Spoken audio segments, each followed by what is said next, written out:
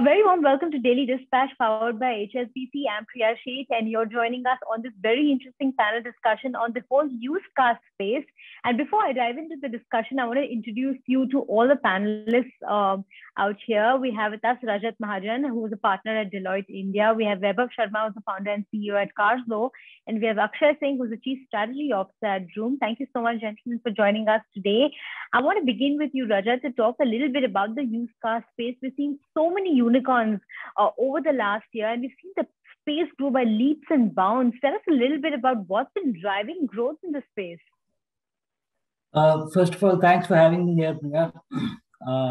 See, it's a fundamental problem, right? Whenever you have, on one hand, one customer who's trying to buy something and another one who's trying to sell.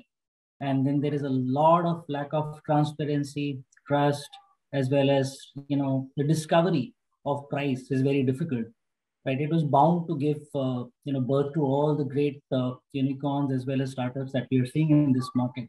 So I would say that that's the primary driver of this whole emergence of the used car market, and especially the largest trend that we are seeing right now is converting that into, the unorganized sector into an organized sector, right? Because in India, we have, a large number of traditional used car dealers, right? 40, 50,000 or so. You can still say, right, 1,500 to 2,500 are the big guys, right? But at the end of the day, when the customers, the day is spoiled by choices, thanks to all the online shopping, buying, everything that is being done. Now, this entire emergence of the organized e-commerce play, and especially on the omni-channel front, is giving a lot of fillip to it. And a few other demand drivers that I see, right, is on the non-metro demand, right? Earlier, this entire used car market was, completely restricted to a few large cities.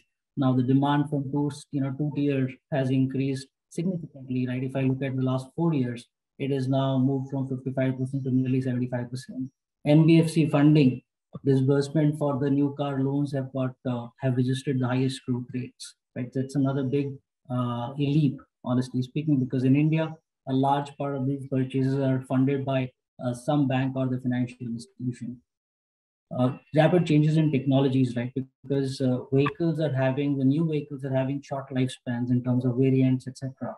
So because of this short lifespan, because earlier it used to be a 6-7 years facelift and 3-4 years of variant change, now the entire cycle is changing. So the customer also wants to upgrade into a new product or a new model. And hence, right, the easiest thing for the customer to do is first try out the used car and then move into a new, the brand of the choice, so to say.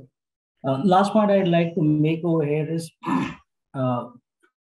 this market, honestly speaking, if we follow the people always compare, right? The number of cars per 1,000 people, etc. Right? That's a driver for new cars as well as used cars, subsequently. I think in India, it is going to probably grow a little faster compared to the rest of the market now in the next 3 to 5 years time frame, because we did not have these startups. We did not have the, the relevant technologies in place to make some of these things happen, to bring the entire smart app, the entire, the super apps and the entire alliances and the ecosystem play, which is going to happen, which is already happening, and probably it will happen in a much faster. Right. Thanks for that, Rajat, for giving us an overview of the whole market. I want to come to you, Akshay, to talk a little bit about how Droom has really grown over the last year and what the roadmap for 2022 looks like, considering that, Droom has also gone ahead, filed a DRHP, etc. Sure. So in terms of growth, I'll echo some of the points that Rajat mentioned. Right, post-COVID, we have seen a lot of demand shift away from public transportation to personal mobility, away from ride-sharing and the likes of Uber, Ola towards personal mobility. And because of the financial uncertainty, there has been a shift in demand towards used vehicles compared to new vehicles. Another factor that is driving the growth of used vehicles is the supply crunch on the new vehicle side, right? Where you would have heard of semiconductor shortage, which has really elongated the waiting periods for buying a new car, right? And because of that, and given the situation out there, a lot of people are preferring to go for a used vehicle. So all of that has boosted our business quite rapidly right? And then in terms of the way ahead and how we are planning about things, again, I'll echo a couple of points that Rajat mentioned. Firstly, we do expect to see more and more of the market move online. There we are already that has always been our key business model. And we'll continue seeing or benefiting from the shift to online. Second thing that we are also seeing is a shift in demand away from the metros, the tier 1 cities, to the tier 2 and tier 3 cities, as the people in these cities get wealthier in terms of income, as the infrastructure in these cities improves. We believe that over the next 5 years, almost 70% of the used car demand would come from tier 2, tier 3 and beyond cities, right? So that's the second key trend that we are looking at capturing. The third one is, as the quality of vehicles improves and again, the aspiration levels of Indian consumers improves, there is a demand for, the next car. So a slightly bigger car, an SUV, right? We see a lot of people moving up the value chain, like a two-wheeler person buying their first car, or a first-time buyer buying their second car, which typically tends to be larger and more comfortable for a bigger family. So those are some of the areas that we would be focusing on. So expanding beyond the large cities and focusing more on the larger SUVs and premium vehicles. Right, interesting perspective there, Akshay. Thanks for that. Vaibhav, I want to come to you to talk to you a little bit about the kind of trends that you've seen evolving. You see similar trends evolving in the space. Tell us a little bit about how your experience has been. See, my understanding is that pre-owned cars market was already there. It has been growing for last 10 years. The shift has come into the organized side of it. People are now moving from unorganized channels to organized channels. And then digitization has been happening. There are many online players. And so same thing has been coming with us. We are following, the growth has been coming from non-metro cities, and our focus has been in those areas. Plus, in terms of moving towards digitization, we are working on virtual reality kind of technology. So yes, the growth has been there over last 2 years because of COVID. The technology is being further used to allow home test drives and online visibility of cars, giving them pictures, everything, showing cars online. So digitization and non-metro cities has been the key focus for us. And yes, then going forward over next 5 years, the growth is further expected. And new cars versus pre-owned cars, the growth, pre-owned cars has been overgrowing the new car market. And the number was somewhere around 1.2, 1.3 times the new car market, which is as of today 1.5 times. And we are seeing it to be increased to around 2 times the new car market. So yes, the demand has been coming in the pre-owned car market, and that is where we are also playing. Right. Rajat, I'd like to bring you in to understand whether technology will be the key driver for the used car market, and how the kind of role that technology will play in the whole growth of this market going forward. So the technology or the digital things is going to be a driver, but actually the fundamental at the core of it is the experience, right?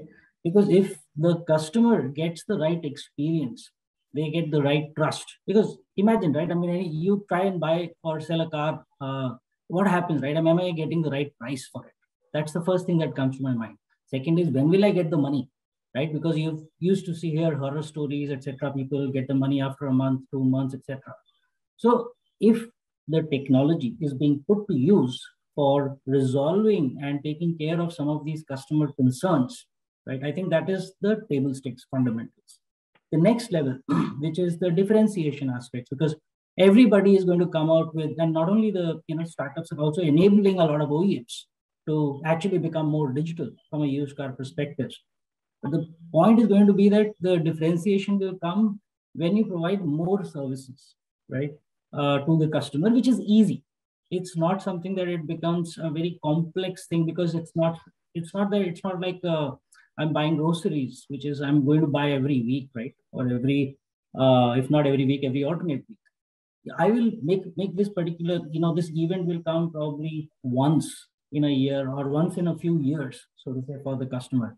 So how do you take care of the customer during that event, expand that entire interaction, after the entire sale or purchase transaction, so that the customer gets locked in. So that's the second level of differentiation that the technology ideally should bring, and I hope that it will bring.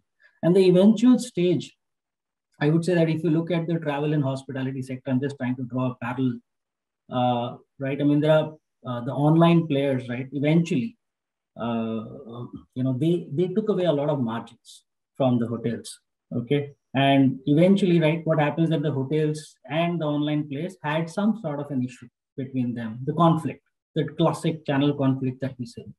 So the third part is that as long as all these channels, all these players who are emerging are able to mutually, share the benefit and eventually giving the maximum return to the customer is going to be the long-term thing.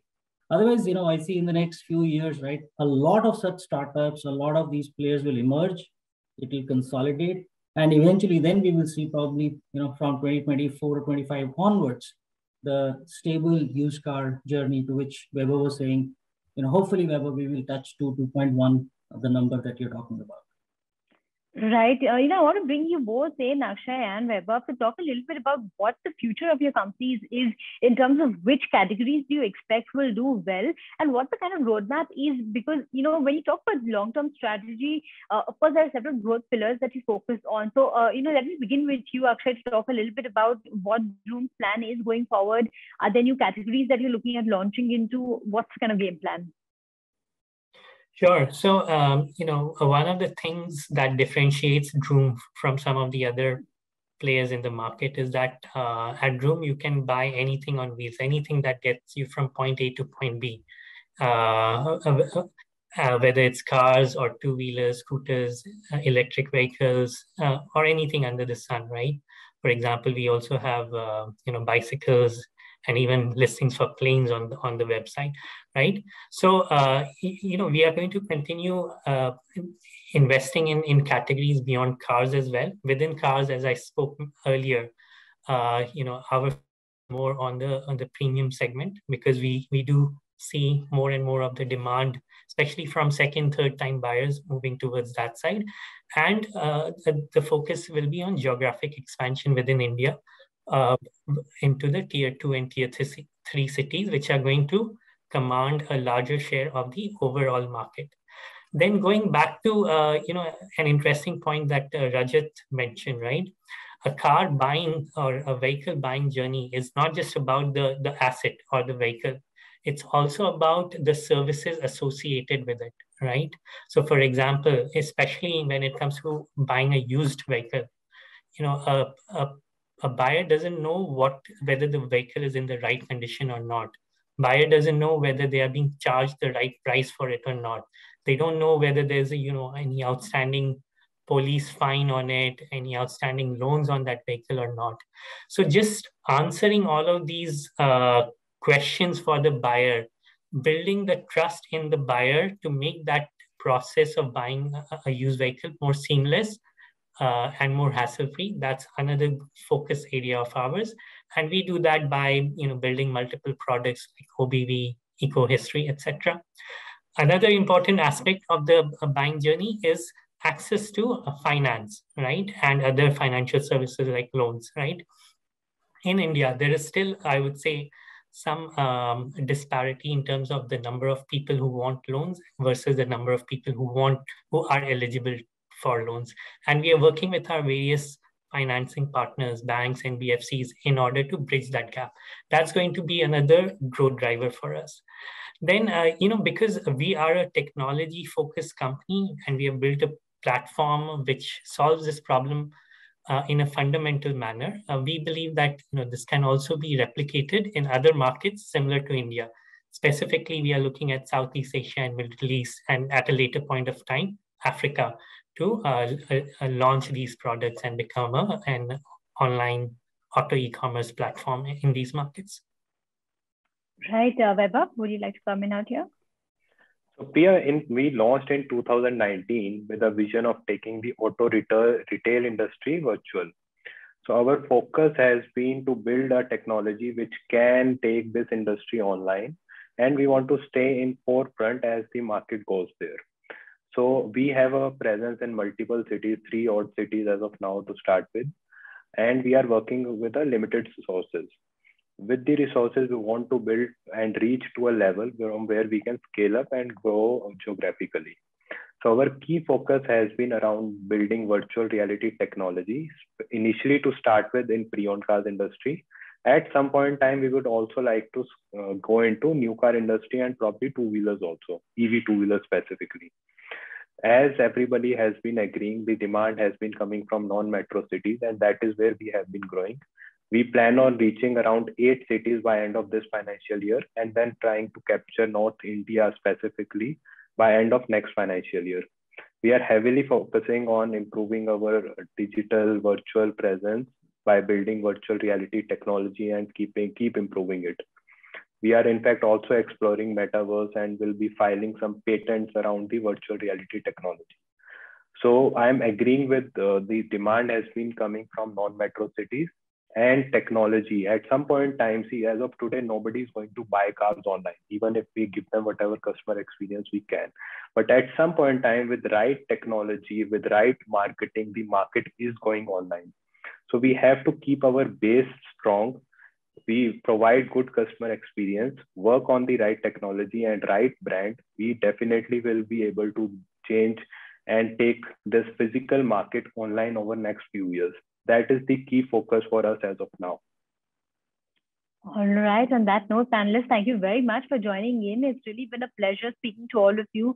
And I'm sure that the audience has a lot of takeaways from this panel. Thanks so much for your time.